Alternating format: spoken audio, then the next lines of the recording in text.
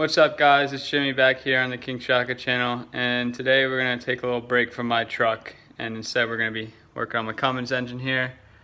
Cummins, but that's what we're going to be doing today. I'm going to hopefully try to get this thing started on the cart for you and see how it runs and stuff.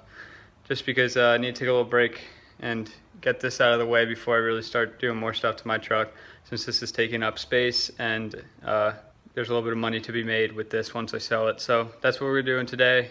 Hopefully get it running on the cart and show you. Here we go. Oh, real quick, and before we get started on this Project Cummins engine here, I picked up a microphone. So this plugs right into my camera and phone and stuff. So hopefully audio should not be a problem from here on out. I know my videos have been somewhat bad with the audio and they haven't been the greatest. So hopefully this fixes the problem. I'll drop a link if anyone's interested in this in the description. So let's get started the video before I delay anymore. Alright guys, so like I said last video, I had to get a starter for it. So we got it right here. I'm gonna bolt it up and then we should be ready to try to get this thing to start.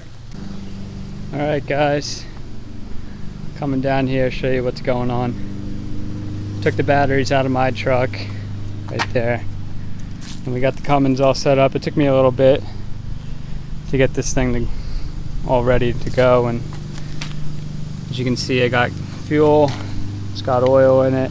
I'm jumping both batteries just so I don't kill them. Trying to get this thing to finally start for the first time. So that's what that is. Turns out I bought the wrong starter. Doesn't fit quite right, but I made it so that it will fit with 2 bolts instead of the 3, and it'll work just to get it started, since I'm not keeping the truck or not keeping the engine. But we're gonna give this a go. Let's see how it goes.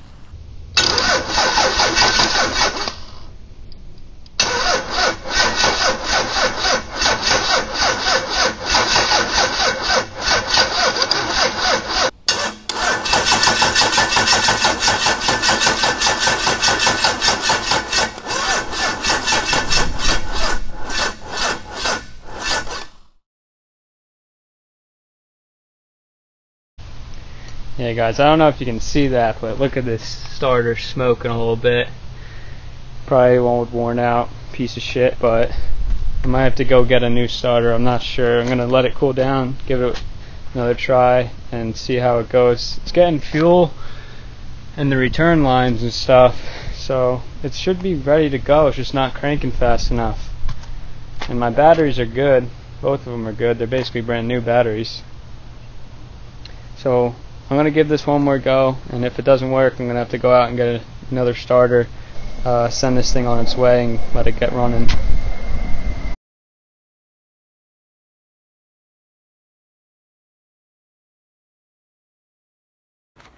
Alright guys, so after a day of cranking it, I finally got it to start. I had to switch out some injectors because those ones that were in there originally were bad.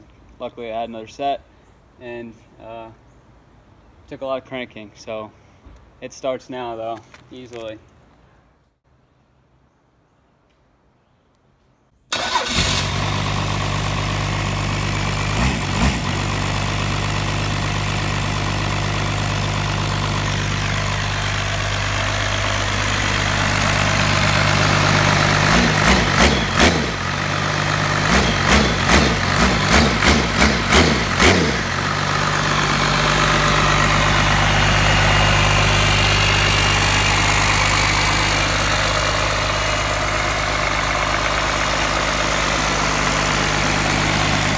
Yeah, so as you guys can see, starts right up, runs really good. So those ejectors were the problem. As soon as I swapped them out, it started right up, because I knew there was something wrong with them, because I was getting fuel in the return and I was like, man, this thing's not going. So I was like, I have another set of injectors, let me throw them in, and it works great. So next step is going to be to power wash it and stuff, clean it up, and then hopefully get it for sale. Can't leave my truck out of the video for too long. Look at that. That wheel setup, still didn't give that back. I'm gonna give it back eventually. Just wanted to show you it real quick.